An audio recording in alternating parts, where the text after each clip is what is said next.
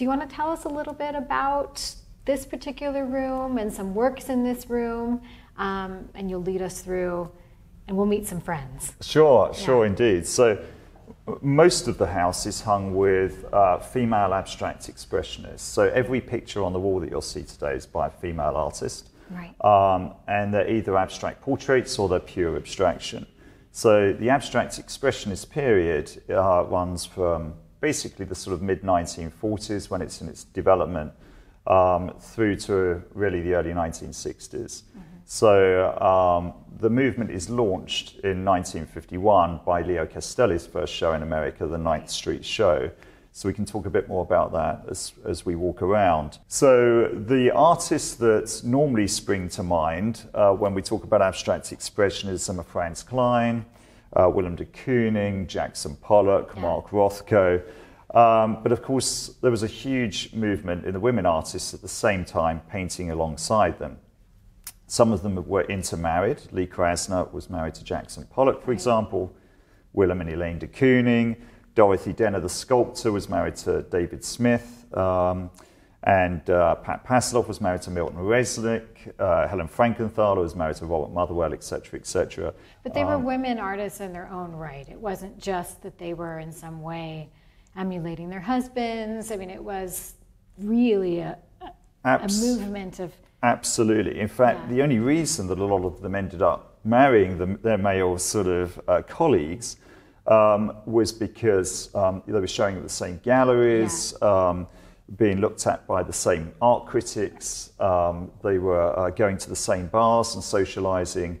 So naturally, a lot of them ended up dating and therefore, getting married. So it had absolutely nothing to do with one following the other. They were just in the same social scene and the same art scene. So that just would happen in any kind of business for that matter. So Right.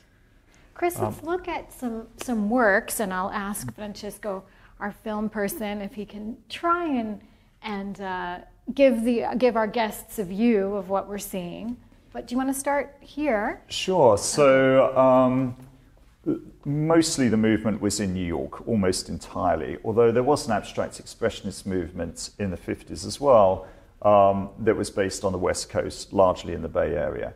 So in my office here in the house, I have the artists associated with the West Coast. This is by an artist called Emiko Nakano. It's 1957, who was a significant artist on the West Coast during the 1950s. Subsequently, though, she sort of changes sort of her life path in the 1960s, I think, gets married, has children, sort of leaves the art world behind a little bit. But this her 50s, is the dilemma you often see, no? This was often the reason also why some of the female artists sort of ended up, changing direction in life in general. Right. And she was a Japanese-American. She was Japanese-American, Emiko Nakano. Above this picture, we have two pictures painted right at sort of the perfect moment in abstract expressionism, 1951, the year of the 9th Street Show. The painting on the left is by Lily Fenichel, and the painting on the right is by an incredibly important artist of that period, Deborah Remington, and it's a 1951 picture by her. So we're here, right? Exactly. Okay. The picture on the top right, this is called Eleusian.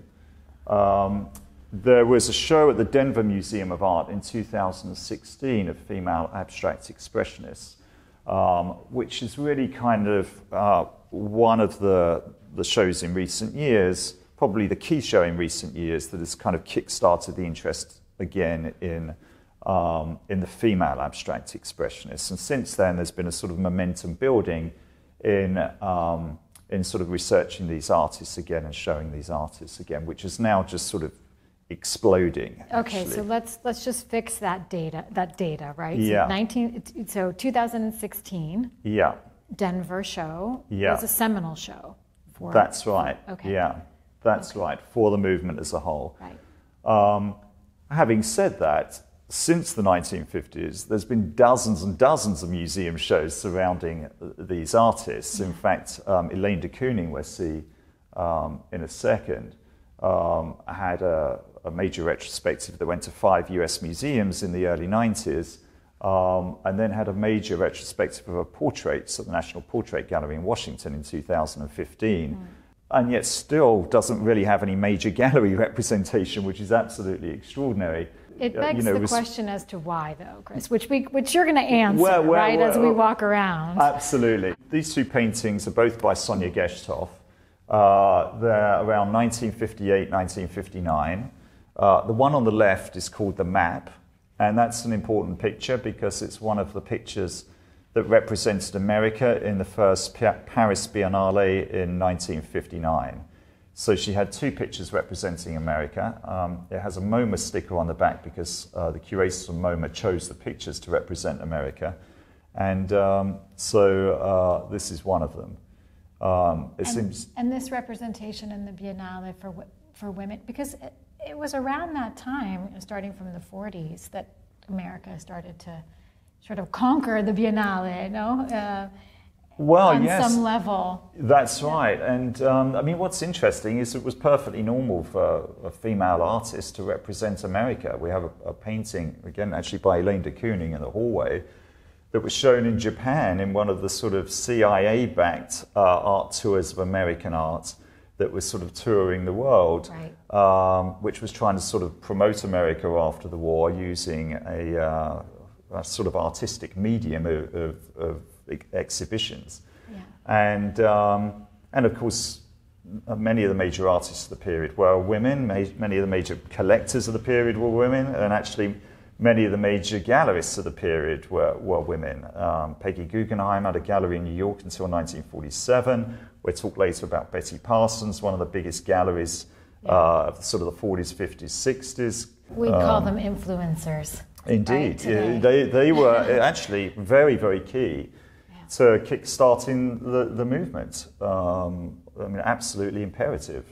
Certainly when, I mean, I think that's always been the case historically, of women patrons on some level wanting to promote women artists, starting from the 1600s, really. Yeah, so it's absolutely. It's nothing new, but I think important to mention because, as women enter into the art scene, they not only enter as artists, but they enter as supporters, as patrons, as commissioners, as gallery owners, etc., collectors. And this is the twin, right? Yes, so this is also by Sonia Geshtov. This one's called The Queen. Below it are two sculptures by Claire Falkenstein, a major sculptor on the West Coast during this period. The piece on the left is early 1940s. So are we looking, just so that Francisco also knows which one we're looking at these fun... That's right, okay. Yeah. And this is fairly typical of her work, where she would take sort of pieces of copper or steel and then weld them together in these kind of sort of interesting sculptural meshes. Chris, can you repeat the date for us? Well, this one's sort of mid-1940s on the left. This one back here is 1940s. Okay. And then the piece on the right here is around 1960. Okay. Actually, this is a sort of long chain made up of blue, aluminium, white, and yellow links. And then you sort of pile it up how you want to sort of show it yourself. I'm clearly not very good at piling it up and showing it, because when I first saw it, it looked amazing, and now I've got it piled in a bit of a heap. So, but it's, I mean, what a responsibility, right? You have to pile it up yourself. I was fiddling about with this for about 40 minutes, and I just was sort of going nowhere with it. It's something I've got to spend like a couple of hours trying to get it right. Yeah, I'm sure. Or get somebody else to do it who actually knows how to produce a piece of art might be a better idea. But I think it's interesting to sort of compare the years, because you're looking at a generation of difference. Yeah, this is quite poppy when you look at the colours and the sort of the idea and the composition. There's a renewal. We're feeling more optimistic with this piece. Besides your pile, right? Yeah. Why don't you lead us through? I know that there's a picture over here. So this is the 1966 work by Bernice Bings. Just sticking with her. Actually, her nickname was Bingo. She was known as on the West Coast. Even though this is quite figurative. You see the swimmer in the water, and you see a kind of skyline, a landscape, and then you've got the water kind of bursting up against this sort of rock almost from underneath the sea. Clearly, I guess, you do see that intense colour there of Diebenkorn, Thibaut in this being painting. So actually, now we think about it, it looks very much like a West Coast painting when you think of those two artists as well. And that is quite different to New York. So. Well, I think there's a lot of, in this painting, a lot is happening because you have such a calm sort of surface, and then in the front of the painting, it's almost like this, whirlwind of energy. Yeah. That doesn't match the water up above. There's a little bit of foreboding, there. But the yellow makes us feel better, doesn't it? Well, very California, definitely. Yeah. Okay, so I really am interested in what's going to happen in the next room. Okay. And why don't we just let the camera have a look? And you can take your time, Francesco, in showing this particular monumental piece. And I know, Chris, there's a lot to say about this painting, so we're all ears in terms of what we're looking at here. Sure. So one of the major painters of abstract expressionism was Elaine de Kooning, who married Willem de Kooning in 1943. So as well as painting pure abstract expressionist paintings, pure abstraction, she also was interested in abstract portraiture. She starts painting abstract portraits in the mid-1940s and continues them throughout her career. If you don't see the head or even the feet within a largish sort of square, you can really see how abstract the picture is. Definitely. And that's a little game that they played, no? And she particularly, because she's using figurative. Yeah. But, certainly, you see her exploring abstractionism here, for example. Completely. In this area here, you've got someone sitting down, you've got knees, legs, trousers, hands. Yeah. And yet, if all you saw was that piece in a picture, you would have no idea, that it was two people sitting down, but you couldn't see their heads. Yes. It's pure abstraction. Yes, exactly. And yet there's a bottom half of two whole figures in that one area. So what is Elaine de Kooning doing here socially? Because this is a group, and the title of the painting, you want to tell us a little about the title and who she's representing? It's possibly her most famous picture, actually, other than the JFK series that she does that we'll talk about in a moment. The other interesting thing about it is that there's all sorts of Dutch connotations to it, because it's called the Burgers of Amsterdam Avenue. Amsterdam Avenue runs up into Haarlem. She's Elaine de Kooning. Willem de Kooning is Dutch. Right. And she wants to set it out like a sort of, like a Dutch sort of portrait, multi-figure portrait, like the Night Watch, or like a sort of early sort of Dutch or Flemish family scene, Rembrandt-esque. And so she's married a Dutchman. Amsterdam Avenue runs into Haarlem. It's and it's set out like an early 17th century Dutch sort of portrait. So the other thing, sticking with the sort of the drug addiction issue, is that she wanted this to be a major sort of political picture. Right. Clearly, the intention was to draw attention to this terrible plight of drug addiction amongst young people in New York in the early 60s. This was painted in 1963. It was the perfect year to paint a picture that she wanted to make a sort of political splurge, because it was also the year that she was painting the president, JFK. Okay. So if we move on to this picture, I just here. want to say one detail about this painting, because I think it's just fascinating.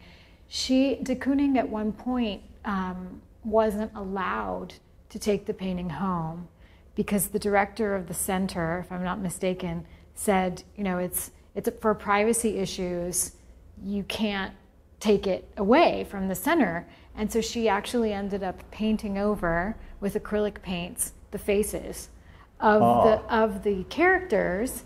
And then as soon as she got home, she restored the painting, and removed the acrylic. Yeah. Well, no, she just took the acrylic paint off. Yeah. And then, exhibited as she saw fit, etc. But this was a little sort of trick. I see, yeah. So she painted over them and then removed the overpaint. Yes. Yeah. Interesting. Yeah. Well, it was the perfect time to paint something that she wanted to make a sort of political statement with in 1963, because in 1962 she'd been given a commission by the Truman Library in Missouri to paint a picture of the president, JFK. Right. So she sits with him in December 62 and January 63. And during 1963, apart from painting the burghers of Amsterdam Avenue, she pretty much spends the whole year painting paintings of JFK. Right. Of which this is one. He's then assassinated in the November 63, and seeing as she's been so focused on this commission, she then goes into a sort of period of mourning, if you like, and doesn't really paint much in 1964, and then finally delivers the original commission to the Truman Library in February 1965. So almost 3 years after it was the original commission. Yeah. This is the original 1964 magazine. And this is another version that she painted in 63. So I think this is like the second or third largest one that she did. It's about 8 feet high, and it's also got him in this sort of wonderful pose, legs open, very casual, and yet he's the president. Yeah, she was actually hired because she was famous for producing portraits in one sitting. Yeah. And she ended up working for years. Yeah, on this one. And she mentioned having to, on some level, take into consideration his public image as well, and the fact that he was photogenic and very overexposed. But I think this painting, shows how interested she was in gesture, and rather than face. And that's something you can tell us about when we look at the other portraits. But in the letter, in her acceptance letter to be chosen as the portraitist, I remember his quote was, Elaine de Kooning is a painter suitable to the president. Oh, right. Which I love. I love that. Excellent. That idea. What are we seeing here, Chris? Well, actually, I own a number of Elaine de Kooning portraits, which are tremendously important. In fact, she had a show at the National Portrait Gallery in Washington in 2015, a major retrospective of her portraits.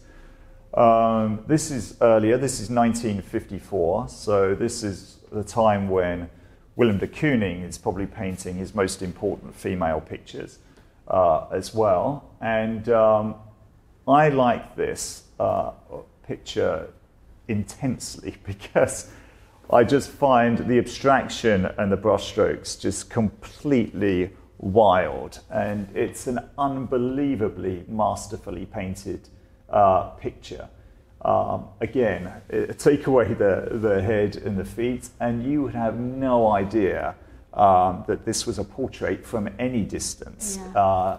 It really is only when you see the head and the feet on top of this and stand back that you see it's a portrait. Yeah, that point's really clear here. Yeah, the brushed work, the layering is really just extraordinary. I think this is just an amazing, amazing picture.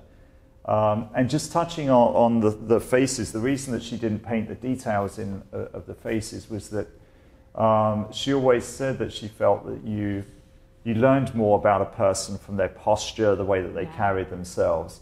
And she really wants to try and sort of bring that through in a portrait rather than just painting a portrait of someone, because when you look at a normal portrait of someone, the first thing you do is look at the face and the expression on the face. Yes. So she wanted to do the opposite, so you just look at this sort of mass of colour and the general sort of feeling of the person and the general sort of position of the person. So this painting's later, so we see a number of actually more contemporary pictures around the house.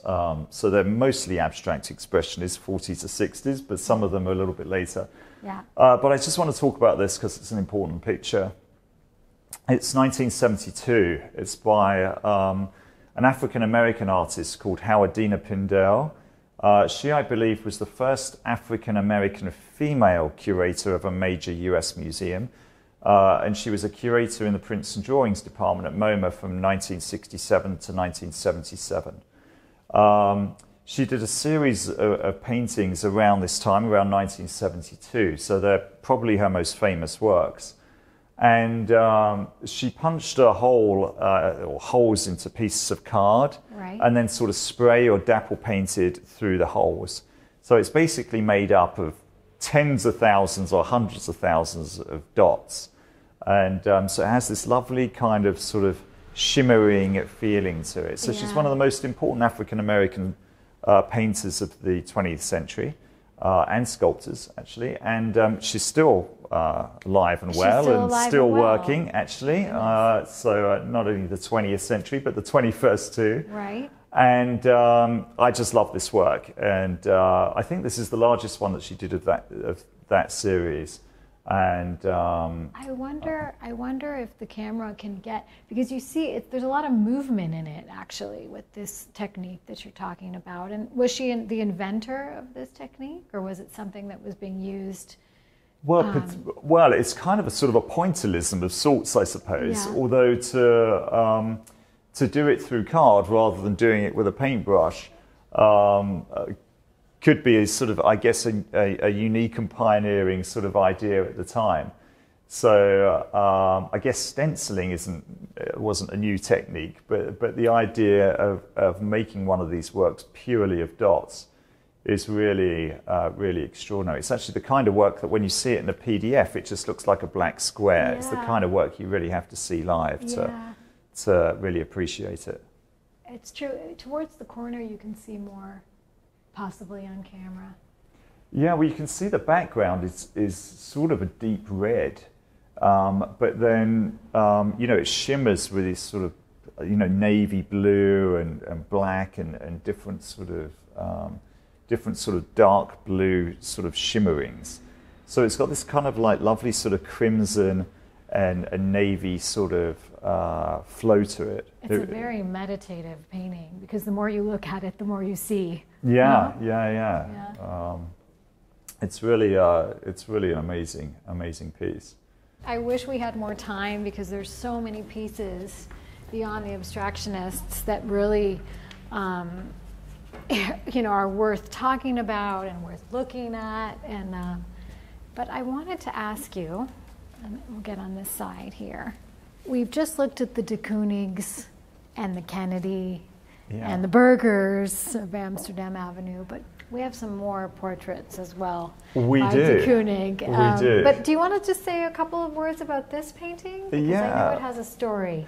This has a bit of a story. So this is by an artist called Amaranth Ehrenhout, who is probably just slightly later than many of the others. It's called Jump In and Move Around, and it's 1962. And it's a billion colours in this picture, as one can see. It's really, really spectacular. So it was painted in 1962, and it went straight into an exhibition in Paris, a multi-artist exhibition.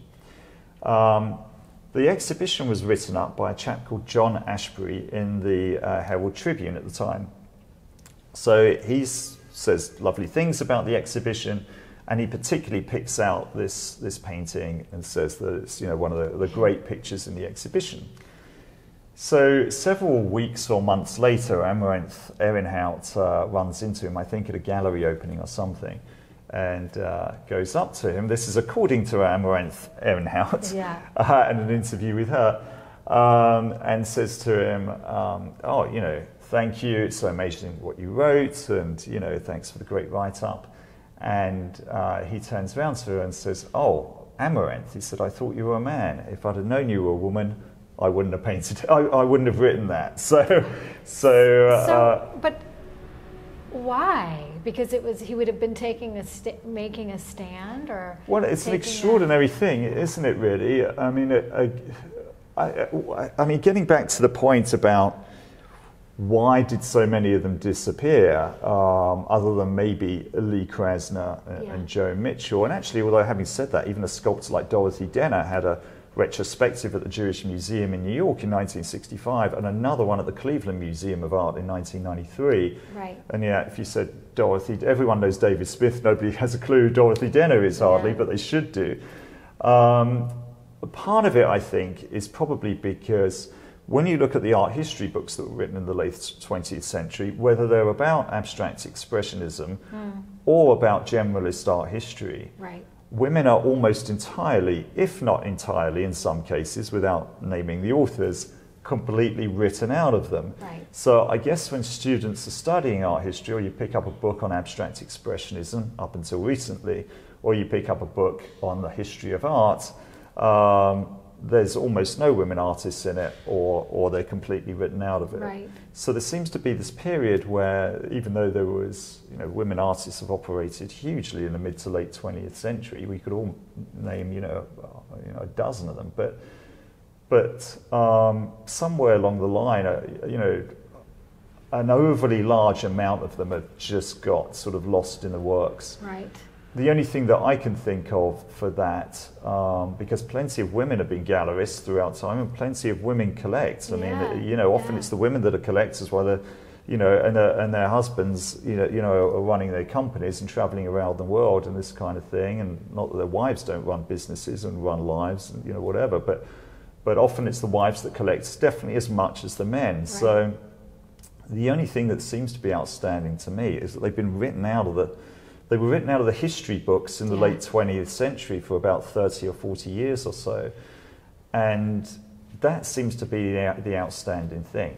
Although, having said that, less women were painting in general. So, I mean, in the 9th Street show in 1951, there was 11 female artists, but there were 75 artists in the show overall. So there was definitely less opportunity for women in society. And then you get into the legal reasons for that, so which of course Justice Ruth Ginsburg, who became the first female member of the Supreme Court, was actively changing this from the sort of the late 60s onwards, and did all this sort of great work. But what seemed to be happening is that there was numerous laws in America that were kind of sort of there to cajole women to stay at home, and also a number of laws that tried to sort of force men out to work. And the idea was to protect the family unit. Right. But by doing that, of course, it suppressed women's ability to work.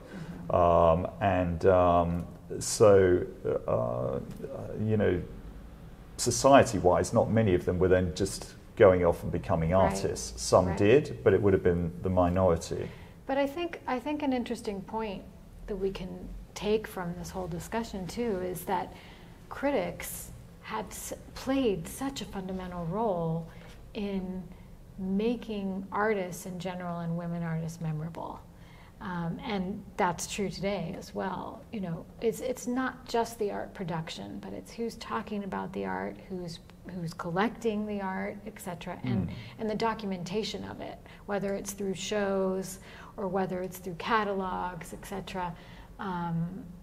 It's very essential that we start talking or continue talking now, because I imagine since you started collecting a few years ago, was it 2008 that you started collecting? Well, I've been collecting for 27 years now, since I was 25, in different areas, and I've jumped around over the years. And the museum, which we opened in 2011, is Roman, Greek and Egyptian antiquities shown alongside artworks from the 16th century to today, which have classical themes. But I started collecting purely post-war, actually about 8 years ago, and I was collecting male and female artists. So I wasn't particularly discriminating between the two, but then the more research I did, the more interesting the female side just became. I mean, there's a trend in collecting female artists in general at the moment, and multicultural artists and things, and everyone's trying to correct the fact that the media worked out 10 years ago that 95% of artworks on museum walls were by white male artists. Right. But there was a slightly different path for me. I was collecting male and female post-war artists, which was a conscious decision that I made about 8 years ago. So I bought sort of Joe Mitchell, Helen Frankenthaler, Lee Krasner, but I also bought, you know, David Smith, Basquiat, Keith Haring, Wayne Thiebaud, and wasn't really, I just bought pictures that I thought were sort of masterpieces. But then I sort of bought the Denver catalogue, and I bought Elaine de Kooning's portraits catalogue, and then the book 9th Street Women came out, so then I got really interested in Grace Hartigan and Elaine de Kooning, and then I just sort of got interested in the whole area and just thought that, wow, this is a whole area of underappreciated artists that should just all be brought back to the fore. And there were so many works on the market at the time by these amazing artists that had been shown in Betty Parsons back in the 50s, or had been in sort of major museum shows, and they were on the market for not, relatively speaking, so much money. Has that changed? We'll continue up the stairs, but just it's an interesting discussion in terms of collecting. You know, if you've seen a change in recent years as the popularity of collectionism. It's changing all the time. So, I mean, this is a more appreciated area now, for sure, and people are getting to grips with Elaine de Kooning, Grace Hartigan, and the other artists who are major artists at the time. Perle Fine, Mary Abbott, Ethel Schwarbacker, Pat Passlof, Judith Godwin, so yeah, you know, it's definitely percolating now, and the prices are moving quite sharply. Chris, I wanted to move us along a little bit, and if the camera can just get these two portraits of Elaine de Kooning, which are separated by a generation. You just want to tell us really quickly about them? So just super quick, this is actually a very early portrait by her. This is 1944. So this is the year after they've got married, and at this point she's 26 years old. And this is 1965, so 21 years later. So here she's 47, and just starting to sort of paint again, following the sort of the JFK situation in 63 and 64, and starting to feel the trials of life you feel in her face in that picture. Yeah. I love the one from the 60s particularly. So here we have a painting called Black Pagoda, as one can see why. Painted in 1959. It was in a show at the Betty Parsons Gallery in 1959. It's by the artist Judith Godwin, who was actively showing from the early to mid-50s. Below it, we have a 1959 bronze bull from one of Elaine de Kooning's, one of only a handful of sculptures that she ever did. It's a unique piece, and really, it's an amazing piece of work, this, because you really see, actually it weighs about 12 kilos. Oh my gosh. You really see it almost looks like a leather hide in the work, and the bull is kind of like big-shouldered and charging away. It's really an amazing sculpture by her. Yeah, absolutely. It's solid. Wow. Yeah, you can still see all the. So I wanted to ask our guests to remember this bull, because we're soon going to see a bullfight painting. Yeah. Okay, so keep this in your minds. Well, on the Betty Parsons theme, maybe we'll take a look at a Betty Parsons picture. So, as well as being one of the major gallerists of the period, she was also a painter and a sculptor herself, actually. So this is a 1957 work by her, looking out. Brilliant use of colour. Yeah. I mean, the blue is absolutely spectacular, and this slightly mustardy sort of yellow is really lovely. And then on occasion, she would sort of inscribe these sort of designs into a picture. I'm not too sure whether she just used the back of the paintbrush and span it around, or whether she did it using some kind of implement. But her pictures are really, really stunning, and she's really an amazing colorist. And did she continue painting for a long while, or did she have a period in which she painted? I think she painted throughout her career, actually. Her sculptures are actually pretty interesting as well. But the paintings, I just think, are spectacular. They're beautiful. Yeah. They're beautiful. But she's one of the influencers that we've been talking about over the course of the talk, of choosing women, perhaps, and absolutely displaying them. Yeah, I mean, she had a good roster of women artists.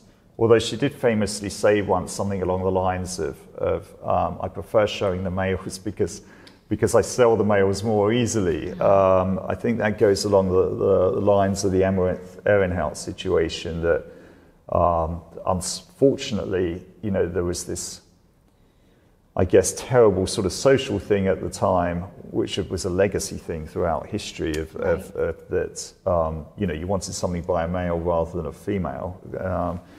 But it's good that society now and the art market for this period is now starting to correct that. Yeah. But when you look at the prices, of course, there's a long way to go, and that's not to say that they will even up completely. But clearly the whole area is just massively underappreciated, and that's just changing rapidly now. But it's still just sort of in the early throes of that. It's really.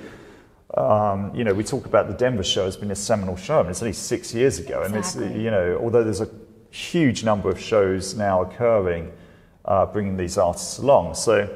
And are some of your babies participating in these shows? Yeah. So we've got several works on loan in Berlin right now, and then actually there's a Frankenthaler exhibition right now in Krems in Austria that we've also loaned to. So all our 4 Frankenthaler paintings are away.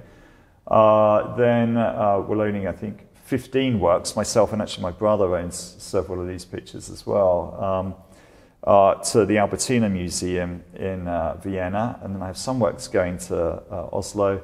And then I have about 40 works in the Whitechapel Gallery Museum tour that goes to France and then goes to Germany.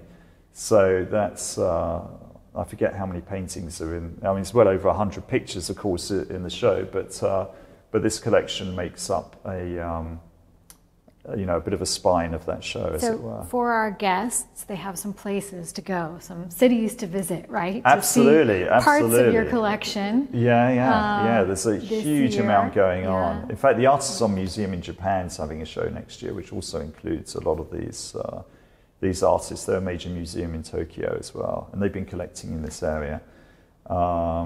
It's all great news. Yeah, and I think there's 1 or 2 things that are percolating in the US for 2024, 25 and 26 too. So a lot of museum shows coming up, which is also good for the space, of course. Yeah, definitely.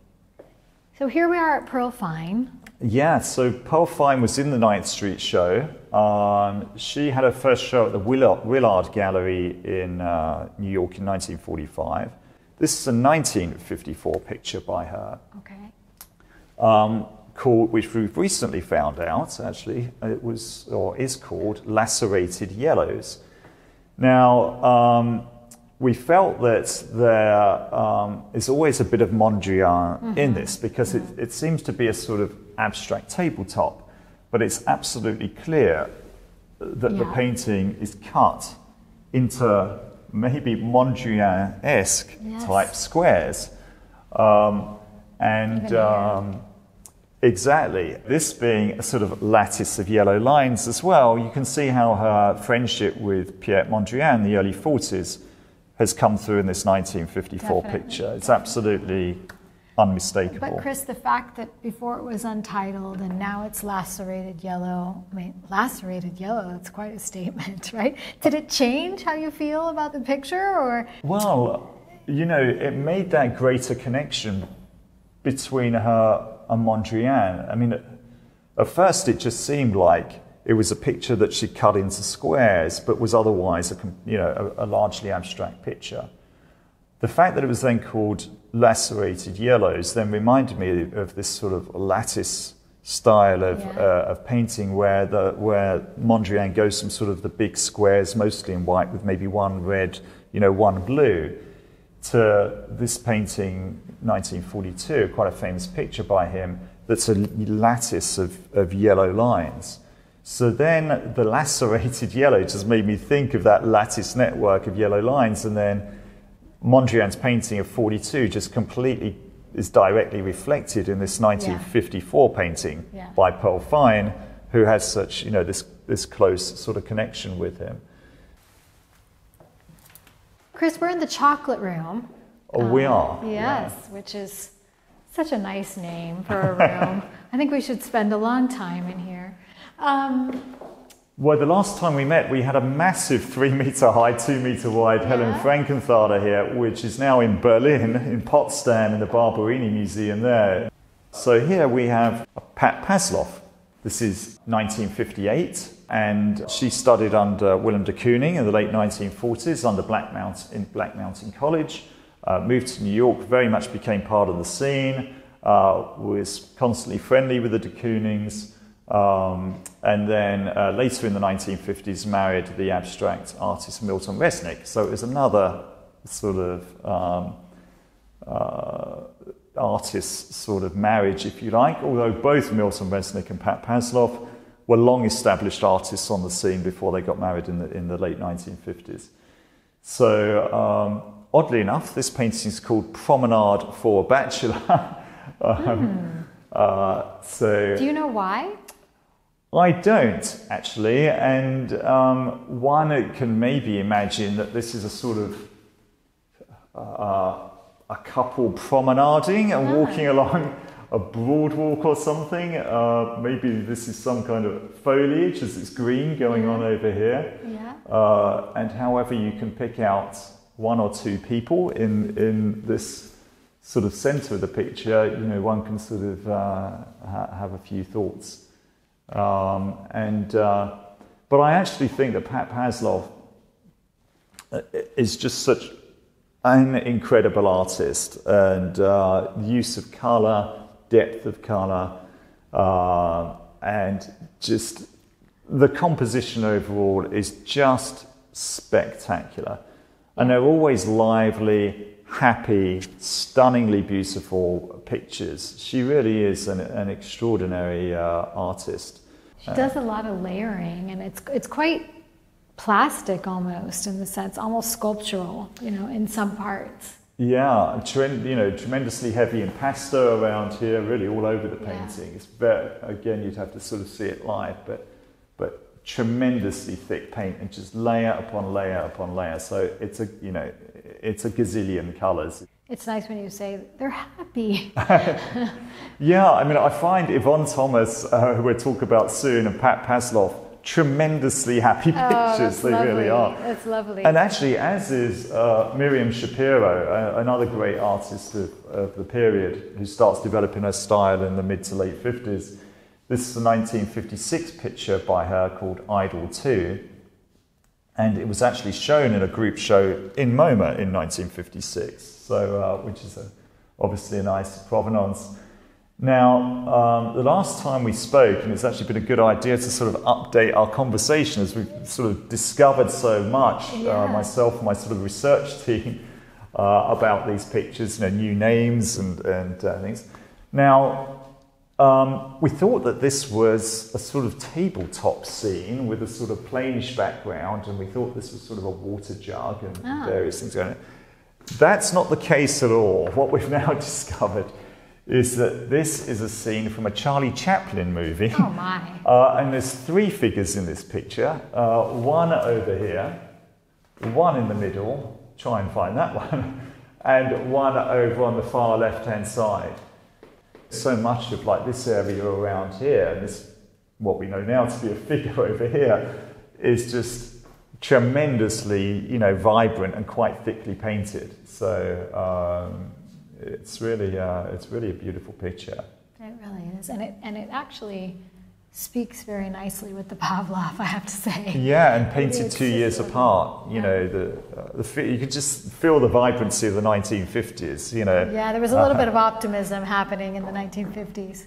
So and then you have this vibrancy. Yeah, absolutely. I mean, another vibrant picture here above, actually a 1977 unique piece by Louise Bourgeois, but above it, in contrast, we have another bright, beautiful, spectacular 50s picture. It's by Ethel Schwarbacher. It's 1956. I have a Cosmopolitan magazine from 1961 that bills her as one of the major female artists of the period, and she talks about, or the article talks about, a lot about Grace Hartigan and Elaine de Kooning, Helen Frankenthaler. And even though it's largely red, the red's been painted on top of sort of massive greens and oranges and blues and purples, and then they're kind of like interlaced together in some areas. This stunning sort of pink in the middle, and it's a lot of freedom. A lot of freedom in it. Absolutely. Yeah. I mean, what do you see in this picture when you look at it? That's what I see. Is freedom. There's freedom of movement, even. Yeah. Of energy. Yeah.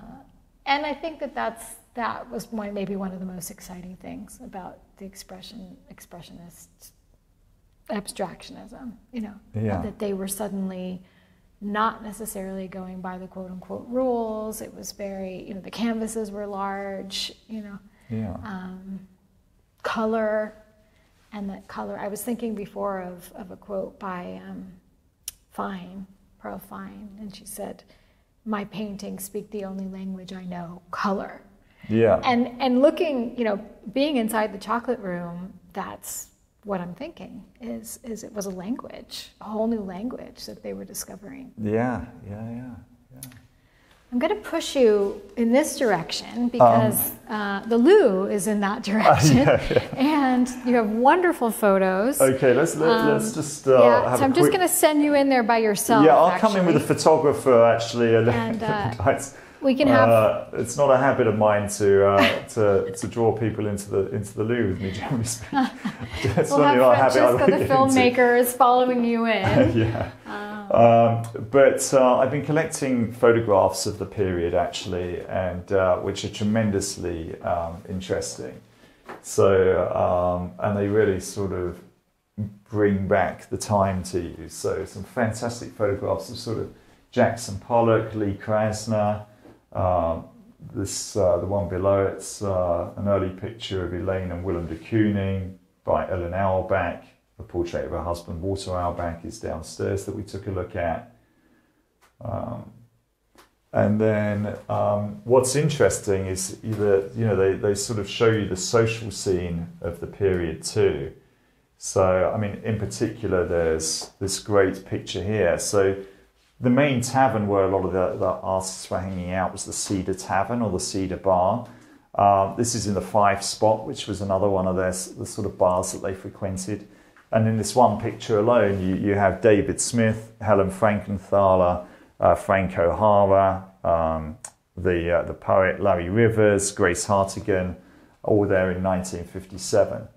And even what's kind of interesting is they've got a sort of board at the back with the Atelier Gallery having a show of someone or another.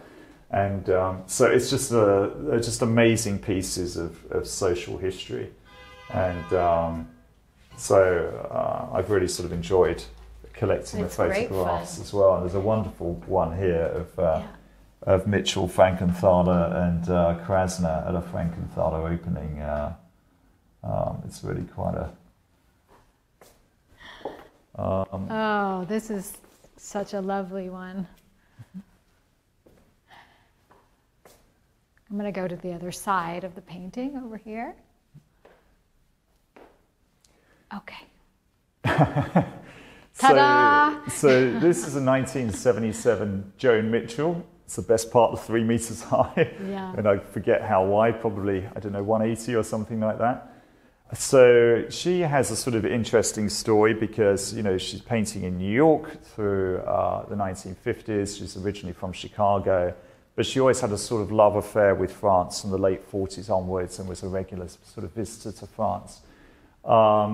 She then has an over 20-year relationship with the Canadian artist Jean-Paul Riopel, and they moved to Paris in 1959. By this time, 1977, they've moved out of Paris and are living in a village called Versailles, which is next to Giverny, where Monet lived in the later years of his life and painted his famous water lily pictures. So she did a series of pictures throughout this time in the sort of late 1970s that are sort of Monet water lily-esque, of which this is one. And again, it's a picture that really needs to be seen live, because there's areas where the impasto is literally, I mean, a quarter of an inch thick all over it. It's really, really quite incredible. I mean, whole just lumps of paint here, and, you know, throughout the... I feel like I have to get further away to be able to really see it. Yeah. It's very water lily-esque. In fact, I went to the show in the Barberini Potsdam, Berlin, of this sort of post-war abstraction, to see some of the paintings that we have on loan there. And they have a permanent collection of Impressionism, and have a lot of Monets in the collection, have sort of become famous for it. Yeah, because it's such an interesting, I mean, even just that simple detail. Yeah. That it was in some way responding to the water lilies changes how you see it, how you look at it. Absolutely. This statue was from a similar area? This is Ile-de-France, so yeah, a similar area in northern France. So, yeah, I pointed out because I always like to see how the sculpture is talking to the paintings and what sort of connections they have. I mean, two pieces that you would say there is no relation, but geographically... they're extremely close. Yeah. But it also shows you how, which is something that we do a lot in the museum in Mougins. You know, we show the ancient versus the modern, right. And the pieces talk to each other, you know, sort of perfectly. Although there we might show a 2,000-year-old Roman statue of Aphrodite next to like Yves Klein's Aphrodite, Dali's Aphrodite, and a drawing of the Venus de Milo by Cézanne. So like you've got all these like very direct comparisons. Also, the blue works for the Madonna. Yeah, it does. For some reason. Yeah. But we have two other very important pieces in this room. Yeah. And I wanted to ask if you would talk to us just a little bit about the Grace Hartigan. Yeah, so this is probably one of Grace Hartigan's most important pictures in private hands, and her early 50s pictures are quite rare. What's absolutely fantastic about Grace Hartigan, apart from the fact that actually she was the most successful women artist of the 1950s, is that she wrote a daily diary from 1951 to 1955, where she talks about all the pictures that she's painting and what's happening in her daily life. And then you can see what she's thinking, you know, about your painting as she's painting it. But this is the time, so early 50s, the art scene's really building, prices are going up, and people are buying more than they were sort of during the 1940s for an array of obvious reasons. And now they're all starting to make some money. So, and sometimes in the case of Pollock, who really kind of hit it big before anybody else, and maybe other than Robert Motherwell in sort of from around sort of 46, 47 onwards when he's starting his drip paintings. By 1952, 53, several more of them are now starting to have some money coming in from these gallery shows. And she was one of them. She was one who was purchased by galleries at this time. Absolutely. So she was represented by the Tibor Denage Gallery, which still exists in New York, and showed abstract expressionists both then and now. This is the time when she's painting under George Hartigan. So what's interesting is that when you see a Tibor Denage sort of gallery poster, it says George Hartigan on the top. She was signing the paintings just Hartigan, and she would turn up to the opening. So everybody would see that she wasn't a male, and she'd turn up as Grace Hartigan. And she is, at this point, the biggest female artist in New York and one of the biggest artists overall. In fact, her gallery shows were largely selling out. She had a you really want 50s Hartigans or first half of the 1960s is really, and there's a huge price disparity there as well. I mean, like 10 times the price. So the market accounts for that. So it's recognized. It's recognized that that's her period. That's for sure. Yeah. Yeah. Okay. Yeah. Interesting. Okay, your favorite. One of my favorite artists, a bit like Passlof, is Yeah. actually another one that's not so well known, although is really starting to move at auction now and get, you really sort of see her works heavily exhibited, and there's more sort of interest there. And that's Yvonne Thomas. So, and she was in the 9th Street show. She was one of the 11 women that was in this 75 artist show in 1951. Leo Castelli's first show in America, another one that goes on to become one of the biggest gallerists of the late 20th century. Tremendously important. She was in that show and exhibited heavily throughout the 1950s. And this is a 1956 work by her. And again, I just love her works. I mean, a bit like, you know, Passlof, they're alive, vibrant, colorful. It's very soothing too. I mean, although it's colorful, it's a quieter happiness than the other ones that we've looked at. Yeah, I mean, Passlof is sort of, you know, powerful, packs a punch. Yeah. I see what you say. You've got all this beautiful color. I mean, all these different types of sort of, you know, pink. It's really in fuchsia sort of colors. It's beautiful. It's really sort of amazing. And yet at the same time, it's a much softer sort of feeling that you sort of get from it. I just learned recently that hot pink was invented right around this time. Oh, by Elsa, as an individual color. Yeah, as an individual color in the fashion world. Okay. And so it's interesting that she's using a lot of pinks. You know, Right. we could probably argue whether a color can be invented. Actually, I mean, this is the emergence, I guess, the sort of late 50s, talking of Florence and fashion of the Pucci brand and the Pucci family, who are this amazing Renaissance family, still living in the same Renaissance palace here that they've lived in for 600 years. Right. And Emilio Pucci, I think, was developing that brand in the late 50s and 60s. And of course, they're noted for their extraordinarily beautiful and bright sort of color patterns. In fact, it's interesting to look at this painting from a fashion point of view. You know, it was probably also in conversation. Because Pucci does use a lot of these colors, you know. Absolutely. I mean, they're noted for their extremely bright and beautiful colors, Pucci. So that's really what the Pucci designs are all about. So certainly the thing that you sort of you remember Pucci for, amongst the fact that it's sort of, you know, amazing sort of design in itself. Yes. I can't describe a lady's dress quite as well as I can describe a painting. No, I can imagine, and why would you? Why would you?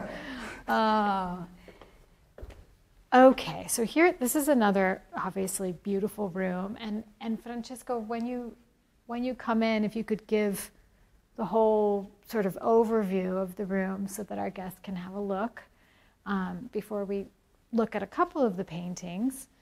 And I know Passlof is one that we will be looking at. Yeah. So, you know, we talked a bit about her before. There's now a Passlof and Resnick Foundation in New York, which does exhibitions, etc. So that can be visited. This is another painting where we've discovered a little bit more about it. So we talked last time about, it's a 1959 Passlof. It's called Stove. And at first it just looks like a massive, like pale blue, which it is. But when you look at sort of, you know, the background of the picture, you've got these millions and millions of sort of detailed reds, yellows, and oranges. It's very, very detailed and very, very heavily painted. So she does this hugely, hugely detailed abstract picture. Must have taken her forever. And then she paints over it sort of 80% in light blue. So it's called Stove. So as we sort of discussed before, this is seemingly an American stove. We think the light blue paint is the steam coming off the stove. And you've got the kind of red heat going on behind it. Yeah, but I have to say, I mean, I can't imagine having done an entire painting and then covering it up. It really is an exercise in detachment. Well, although she does a second layer above in this beautiful blue, but really, it's amazing. Well, absolutely, because the thing is, when you look at it from a distance, you think it's basically a big blue painting. Yeah. So again, there's something about Yvonne Thomas and Pat Passlof that I just think is blockbuster. Really fascinating. Well, talking of blockbusters. Talking of blockbusters, because it's a totally different place. We're in a totally different place with the bull. Yeah. With de Kooning. So Elaine de Kooning visits these bullfights in Mexico around 1957-58, and then paints this one of her most famous series, the bullfight series, around that time, 58-59. And she does 3 or 4 of these, or 5 of these, which are like 4 meters wide, like the Burgers of Amsterdam Avenue is like 4.5 meters by about 180. Where are they? Well, one is in the permanent collection of the Denver Art Museum. One is in the Asom Museum in Tokyo, interestingly, and then there's either another 2 or 3, which may well be in museums or private hands. I'm not too sure. Yeah. It's a fantastic charging bull. You can almost even see this sort of spears and feathers sort of sticking out out of his sort of the back of his shoulders, and this sort of violent action. So here we are in the 1950s. It's 1959, and this is a time when Picasso in Europe is doing bullfight sort of pictures around the state. So, and of course everybody knew who Picasso was, and Picasso would visit New York, now and again. So it's interesting that you've got Elaine de Kooning doing bullfight pictures because she's been to Mexico and seen bullfights. And Picasso around the same time is having, his bullfight kind of fanaticism as well. So it's another kind of like interesting sort of connection. Yeah. She said at one point that to her painting, or a painting, is a verb, not a noun. And I see it so strongly in this because it's a static bull, quote unquote, but in movement. Oh, the movement's unbelievable. It's amazing. It's absolutely unbelievable. She painted movement tremendously. We have Hartigan. Yeah, well, we just mentioned this one. This is a 1951-52 picture by Audrey Flack called Abstract Force, Homage to Franz Klein, who she was friendly with. Of course, you see Franz Klein within this. And I just want to mention Audrey, actually, because I exchanged the odd email with Audrey. She's still alive. She's the only one of these artists that's still alive, still working and painting. She's in her mid-90s, and really is a fantastic person, giving TV interviews and all sorts of things. So she really is an amazing character, and this is her most famous picture. So. And again, phenomenal date, 51-52, emergence of the movement en masse, 9th Street show, amazing. Well, there's a lot of movement happening, right, in the 50s, both in color and in actual movement, what you see. Beautiful. Well, we're going to have to send Audrey our conversation, the restoration conversation. I guarantee you, Audrey Flack would love to see our conversation. Yeah. She would... well, I can't speak for Audrey Flack, but I'm sure she would love to see it. We hope she will. So, Grace Hartigan again, 1951. So we've produced a book of the collection, of the Abstract Expressionist side of the collection, 1940 to 1970s. Kongratulations. Thank you. The 2 authors are Ellen Landau, who's a world-famous academic in this area, knew many of the artists personally, including Lee Krasner. She wrote Lee Krasner's catalogue raisonné in the 1990s, so she's basically the world's renowned expert on Lee Krasner. And also writing the book with her is Joan Marta, who's the editor-in-chief of the Women's Art Journal in America. She's the director of the Dorothy Denner Foundation, and is also a hugely leading academic in the area. And both Ellen and Joan have curated numerous shows and really have been there as sort of a powerhouse sort of supporting the women. So to have those 2 people writing the book about my collection is an unbelievable honour, to say the least. And the book is in pre-publication and it's coming out for the public. Yeah, the book's just going through its sort of final edits, final colour proofing of the pictures, and it's now available on Amazon, can be pre-ordered on Amazon. It's called Abstract Expressionism, The Women. So amen. So type that in and it'll pop up on Amazon.com or Amazon.co.uk. I'm not sure if it's on the EU ones yet, but it's definitely on Amazon.com. So this is 1951. Again, absolutely perfect date. What can be better than that? This is called Cedar Bar and the Cedar Tavern. Cedar Bar was where so many of the artists used to hang out. Amazing. We saw the photograph. Yes, so the photograph of the Cedar Tavern in the Loo, and the Fife Spot as well, another sort of hangout of theirs. And but she talks about this painting in her diaries in 1951. It's just about the first painting that she mentions, and but in her diary she talks about it as being called Aries, which was Hartigan's star sign. And this is now the front cover of the Abstract Expressionists, the Women catalogue. So it's the front cover picture for that. Actually, there was a 9th Street show sort of exhibition at the Katona Museum in upstate, I think it's upstate New York, and this was in that show. But she talks about this as Aries in her book. And actually, when I bought it as a picture, 1951, called Cedar Bar. And so I was sort of looking through the diary, the 1951 element, and I couldn't find this picture, Cedar Bar. It wasn't in the index. So, and I'd noticed from a 1954 picture that I have by her, still life picture, that she changed the name of it about 4 or 5 times while she was painting it, which is in one of the sort of back bedrooms here. So I thought, well, maybe this was called something else, and then she changed the name to Cedar Bar. So the first picture she talks about, it wasn't hard to find, it's called Aries. And so I was trying to find, a ram in the picture, Aries, the ram in the zodiac.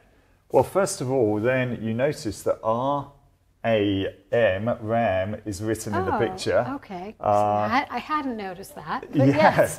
It's crazy, yeah. And then this is clearly a white sort of ram with the face and the horns, like that. And then it's you've got a sort of yellow pentacle, which can be associated with the zodiac in the background that's largely been painted over. And then the sign on the zodiac for Aries is this V, because you have these kind of symbols, if you like. So as well as whether it's Taurus, the bull, Pisces, the fish, Gemini, the twins, whatever, you also have a sort of symbol that represents the sign. And in this case, it's kind of a V that goes like that. So she's painted over in this red here, and clearly that seems to me to be the V. But apart from the fact she's written ram on it, and it's a picture of a ram. So then it's clear that this was Aries. This was Aries, but now it's Cedar Bar. So within her journal, she's talking about this painting, Aries, Aries, Aries. And then one day she says in her journal, she's absolutely, she says words to the effect of, I despise the name Aries. I hate the idea of calling a painting by a zodiac sign name, and I'm going to change the name of it. But she doesn't say what to. She changes it to Cedar Bar. So that's kind of the connection. So, but I wonder why she changed it to Cedar Bar. That's the missing piece. Well, who knows? She was frequenting the Cedar Bar at the time quite a little bit, so probably something to do with a night out there, maybe. Interesting. Interesting colors. Yeah. An autumn night. Yeah. Well, there's a couple of sort of Joan Mitchell connections here. So we have a Joan Mitchell on the other side of the staircase there we sort of walked past when we came up. So if we take the view of the of the Mitchell and then look up at another Michelle Corinne West, Michael West. This is by her as well. Okay. And this is really the emergence of her. This is 1949, and it's called Nihilism. So nihilism obviously means the sort of utter destruction of humanity, and that's obviously reminiscent of the Second World War, right. Which had just, which finished just 4 years before this was painted. She's used an unbelievable amount of sort of sand in the collage of this picture, which also makes you think of the word annihilation. It almost looks like a sort of bombs having gone off with, layering of sand, sort of silvery grey, which sort of makes you think of metal in it. And it just looks like a picture of utter destruction. So between the name, it's sort of multimedia and its composition. It's an unbelievably powerful picture. And there was a show of sort of 100 years of female abstraction at the Pompidou Centre last year, which we loaned to. And this work actually didn't go in the show, but they gave it a full-page picture in the catalogue, interestingly. So it's an important picture. In terms of how it's painted, aside from the sand and the collage, behind it, it looks like a late 40s Jackson Pollock. She's drip painted the picture as a starting point. Yeah. And then she's created the sand and the collage and the devastation on top of it. So it's a tremendously complex picture underneath it, and a tremendously deep picture, and tremendously interesting, seeing as Janet Sobel is the one that's now tasked with sort of inventing this sort of drip painting technique in the early 40s, and then Jackson Pollock goes to a show of hers, sees that, and then builds on it, and then of course takes it into a whole different sort of level measure, but by a long way. And but I think we know that Jackson Pollock was at that show by Janet Sobel and saw those and commented on them, and then he goes off, and no one's, I don't think, going to stick their neck out and say that he copied her, but it's definitely a drip painting technique, but he does something infinitely larger and more spectacular with it. I think this opens a door to the whole era of abstractionism. The destruction of World War II then opens the door to paintings where humans weren't the center. Yeah, absolutely. Yeah. And actually, I own a Janet Sobel, and actually that was one of the pictures that I loaned to the Pompidou Centre last year. She's tremendously important, but the Sobel is not here right now. And actually, I also own Lee Krasner's Prophecy, which is the painting that she was painting when Jackson Pollock died.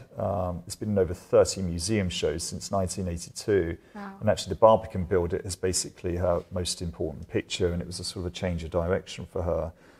And there's a narrative between her and Jackson Pollock when she's painting it about how the painting's going. He's saying it's a great painting, you should definitely finish it. She goes to Paris on a sort of 1 month trip there.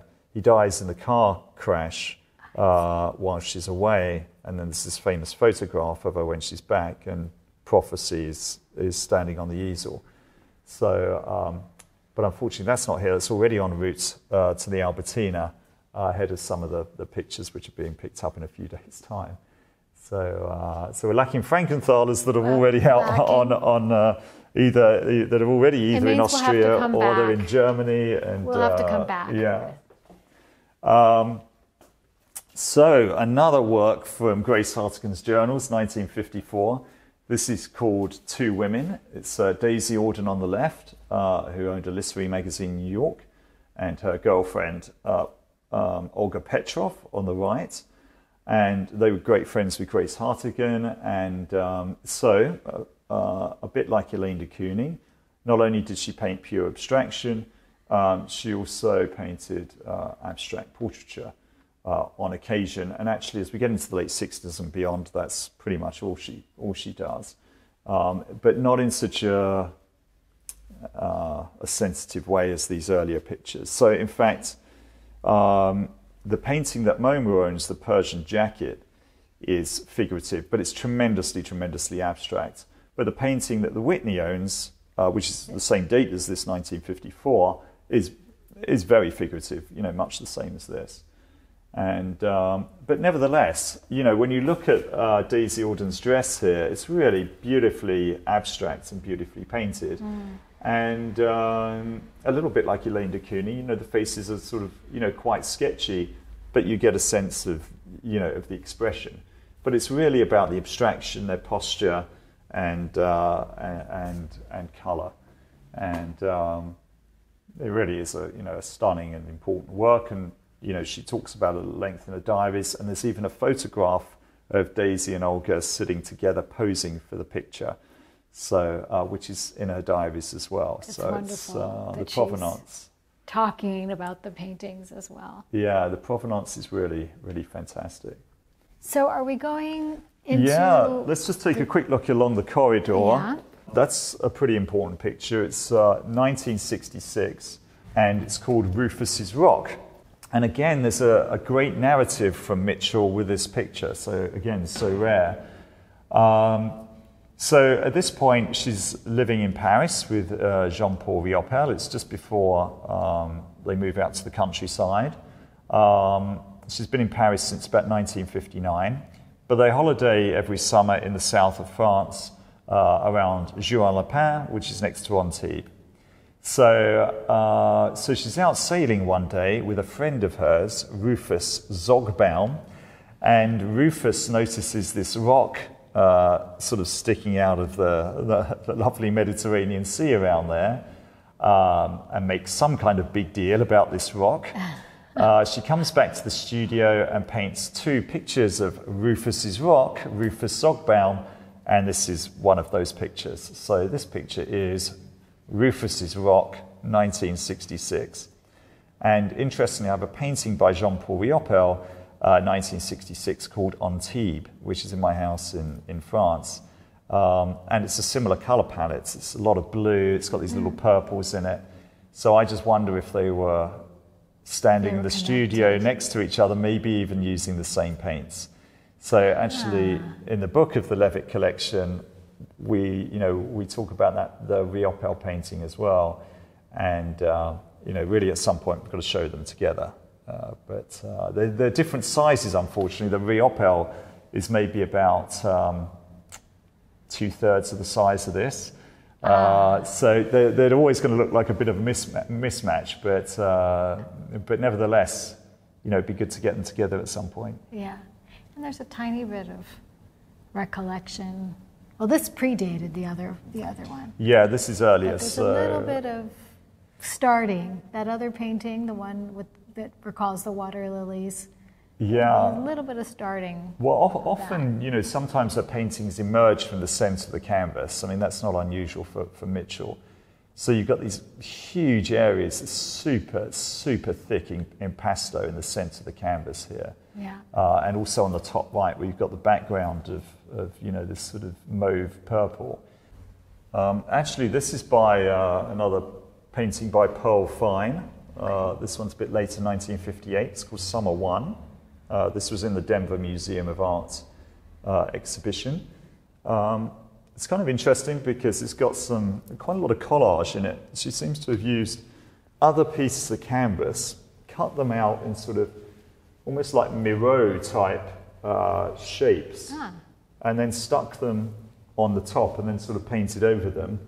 And then also it's got these sort of strips of what looks like either very, very thin steel or sort of aluminium that's also sort of embedded in the picture. Yeah, exactly. Another piece here and another little piece up there on the right. So you've got this sort of mass of colour. Here too. But there again. But this sort of aluminium effect built into it, and all these sort of Miro-esque type shapes that are cut out and stuck on the top. And, but it's less. It's less square, less of a lattice. Oh yeah, this really has nothing to do with Mondrian at this point. This really is just pure abstraction, maybe she uses the collage to give it another sort of, level of sort of light and depth. I mean, this is around the time when, the Zero movement is emerging in Italy. So you have Fontana, and then sort of, Castellani, Burri is using, Burri's works are really all about collage or different materials, creating and it's exploding dimension. Plastic and all this kind of thing. Yeah, and making the canvas sculptural. So maybe it's a reference to that as well. Although having said that, Michael Corrine West was using multimedia from the late 40s onwards, but definitely at this point, late 50s, getting into the 60s, you're starting to see a lot of sculptural sort of technique in the way that canvases are being used. So it could also be a sort of relationship with that dynamic as art is changing too. It's a really great picture. It's beautiful. And it's on its way to Vienna next week. It is. Yeah. Above a little Louise Bourgeois claw. Oh, there we go. We have a beautiful picture by Charlotte Park, another tremendously interesting artist. Showed heavily throughout the 1950s. And a different technique again, these kind of sort of very, very, very thick layers of paint, and then almost like Gerhard Richter-esque, scraped down in some areas, so you see the paint sort of come through. Much earlier than Gerhard Richter, this is 1955, and really is a spectacular picture. And I'm always amazed at how kind of thick the paint is on here. And yet, luckily, over time, it hasn't cracked. So I do worry about this when it goes on tour, because it's going to the Whitechapel Gallery Museum, Fondation Van Gogh. That's the fragile part of the painting, the impasto. Exactly. Then it's going to Germany, so I just hope it comes back from all its travels in exactly the same condition as to where it left. Having said that, it's been moving around since 1955, so it's done pretty well so far, so hopefully it's stable. But touch wood, it makes it back. They all make it back okay. They will. Yeah. They will. And then we're finished with abstract expressionism with two areas here, and then we'll have a quick look at the bedroom and go a little bit more modern just to finish off. Okay. So Hans Hofmann was one of the major developers of the movement. So he moved to New York, give or take around 1930.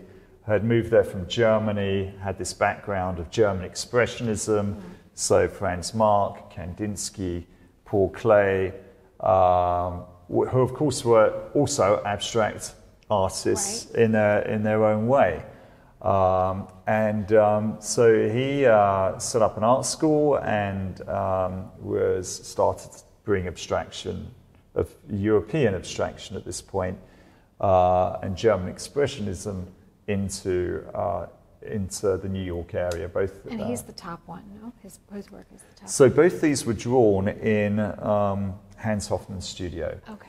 But they're both by female artists. Okay. So the top one is by Lee Krasner and dates to about 1940, and the bottom one is by Mercedes Matter, 1937, who was also a abstract artist throughout the sort of 40s, 50s, and 60s, and did these sort of abstract pictures of largely vases of flowers. Is the series that she's certainly the most known for, and she was great friends with Lee Krasner. In fact, they met because they'd been on a political march together, both arrested and put in the same prison cell. And then, how lucky. I think it was Mercedes Matter that introduced Lee Krasner to Hans Hofmann's studio. And the movement is really building, from there. So, so that's those. Actually, another one of the 11 ladies that was in the 9th Street show is a Swiss lady called Sonia Secular. This is a 1948 picture by her called 7 a.m. And it's basically a New York cityscape picture. This seems to be one of the bridges on the right down here, and you can see the various sort of buildings and towers. Spectacular picture by her. She was in the 9th Street show. She showed with Peggy Guggenheim Gallery, the Art of the Century Gallery, that was Peggy Guggenheim's gallery that closed in 1947, and then she moves back to Europe after the war when Europe sort of becomes safer again. And then, of course, she develops the Peggy Guggenheim Foundation and collection in Venice shortly after that. But Sonia Sekula was one of her major artists, and then after Peggy Guggenheim, I think she shows with Betty Parsons, I think, but then she goes to another gallery. But unfortunately, she suffered from very, very serious depression issues, and having lived for a long time in New York, moves back to Switzerland around 1960, and unfortunately commits suicide in 1961. Although there was a number of artists at the period, of course, that committed suicide. It's just a beautiful, beautiful work by her. So even though it's sort of essentially a grey picture with sort of the black, lines sort of abstractly outlining the city, the little touches of yellow and blue and green and sort of turquoisey just really just make it explode. It's really an amazing, amazing picture. So it does speak a lot about New York. It really does. It's a perfect cityscape at 7 a.m. So it's a good name.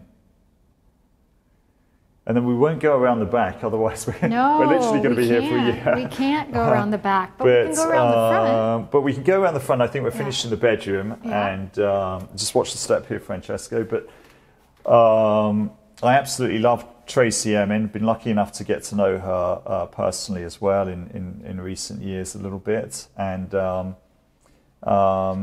from around, let's say, 2012 to 2015. She does a series of pretty large-scale tapestries, of which this is one. But it's actually one of my favourite works by her. So sticking with the Tracey Emin theme, after George Michael died, he had a sale of his works at Christie's, and he had a really, really important collection of contemporary British artists. And in the evening sale, there was 2 amazing works that he owned by Tracey Emin. One painting called Hartigan, which I bought, which is actually going out on loan. That's away at the moment. So that's going to an exhibition actually here in Florence, the Palazzo Medici Riccardi. And this blanket from her famous blanket series from sort of the beginning of the 2000s. And so unbelievable provenance, the name drunk to the bottom of my soul. And, of course, one of Tracey Emin's incredible sort of pieces of writing or poetry on it as well. Tremendously moving. And, you've got sort of Tracey Emin, one of the greatest artistic talents of our lifetime. And this was owned by one of the greatest sort of singers and musical talents of our lifetime. So what could be better than the double whammy of artists for a provenance of this picture? So, and it's a similar colour to the walls. You've got sort of the pink and the red, and a blanket. Where would you hang a blanket? The bedroom. There it is. So it really is to wake up and see that every morning. Really is something special. Then over here, staying on the theme of Tracey Emin. So we've seen a tapestry, a blanket, and actually, as I mentioned earlier, in recent years, Tracey Emin's been doing mostly painting and sculpture, and I absolutely love her paintings. So this is, I think, the most recent work in the house. It's 2019. Wow. And it was in a show that she had with her gallery that represents in Italy here, Lorcan O'Neill in Rome. And it's, as you can see, a nude. And of course, Tracey Emin is connected a lot with Sheila in the way that she sort of draws and uses the line. So, however, I personally see a bit of Henry Moore in this picture. Right. And of course, we know the Henry Moore sculptures, they're quite sort of rounded. You often have sort of this kind of sort of pose. And for some reason, maybe it's just me, I resonate sort of with this picture with regard to Henry Moore. Right. So, and, it's a very kind of soft, beautiful work and great composition. And her paintings really are just fantastic. So she's doing a little bit of layering too, as we saw. Exactly. So again, tremendous depth to the picture, as there always is with or often is with Tracey. Francesco, if you would actually get the whole bedroom, I don't know if you've managed so far, just so that our guests can have a look, and then we'll reach our last painting of the day, which is quite a statement, right? Yeah, exactly. Well, we're finished on another abstract artist that paints figurative abstract pictures. This is a 2004 work by Cecily Brown.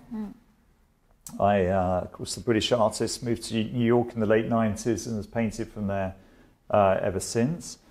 She's a similar age to me, I think, within about a year or two. And her early works in particular, I just find absolutely blockbuster.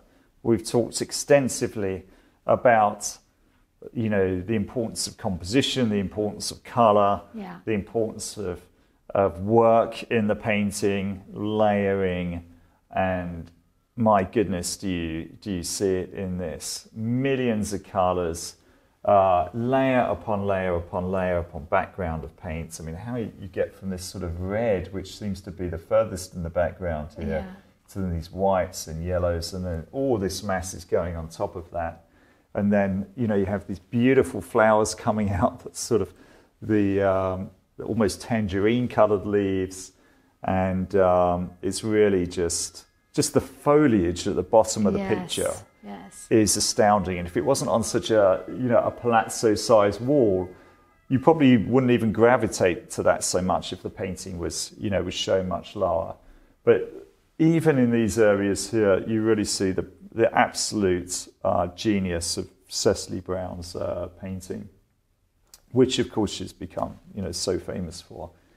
But even the figures, even the figures are beautiful. Yeah, exactly. And often there's more than two figures in one of her paintings, not always, but this one's called Couple. And sometimes there's a play on old masters in her pictures, of course. And this one's clearly a play on Sir Francis Bacon, the way that the faces are painted, the colours, and the way that the colour merges is clearly highly Bacon-esque. So, Christian, this painting is going to Florence. It's going to be exhibited here in Florence. The idea is to do an exhibition of the modern-day collectors of Florence.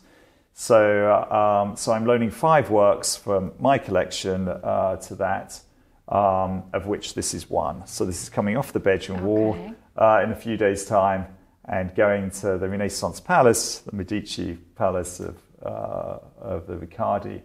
And so I'm learning Cecily Brown, George Michael's Hurricane painting by Tracey Emin. I'm also loaning a large and important 1983 Bridget Riley. I'm also loaning an Elaine de Kooning and from her cave painting series. And I'm also loaning the Louise Bourgeois Nest of 5 sculpture that we saw in the Chocolate Room. Christian, it's been a pleasure, as usual, to speak with you and to experience your wonderful collection. A long show, but then who can resist? Who can resist these beautiful works? Once we get into talking about these pictures, it just it's hard to stop. It's there's really so much to say and so many layers. We've seen painterly layers, but there are also layers within society and relationships with these artists, with each other and with their partners, etc. That has been such a pleasure to explore with you. And thank you so much for sharing your knowledge.